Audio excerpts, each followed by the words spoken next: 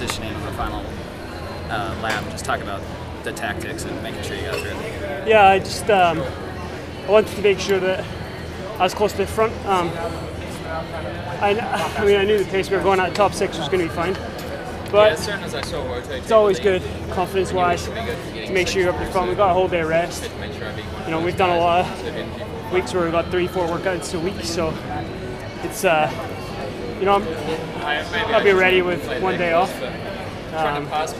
So I just kind of wanted to make sure that I was practicing my positioning because, you know, we don't get to race Solman and Wolte and Quebec and the likes of that every week. So,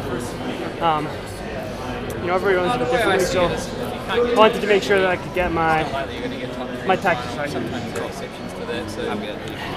did you feel out there? How did you get the second seat? Good, pretty, well, I was going to say pretty easy, that's not true.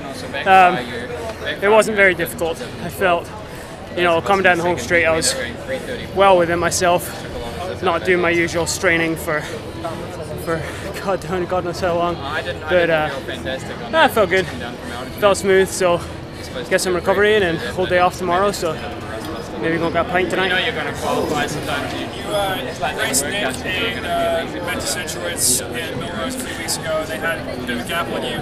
Yeah. How do you close that gap in the finals? Not race like a donkey.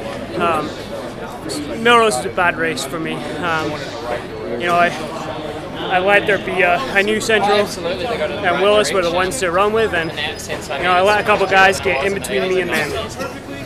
So when they dropped it, it was, you know, I had some traffic to navigate through, and yeah, it doesn't work. So you know, you can't give these guys a split second, never mind 2 bodies worth of time to get through. So yeah, much happier with today. Got my tactics right, and happy to go through. Yeah, I mean, you've been in a few global championships now for Great Britain. What have you learned that you've from those championships?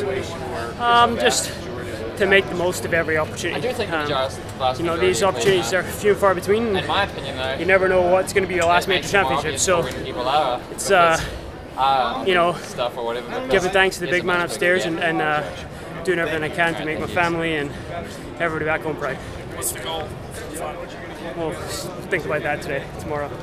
So I won't give you anything to write about.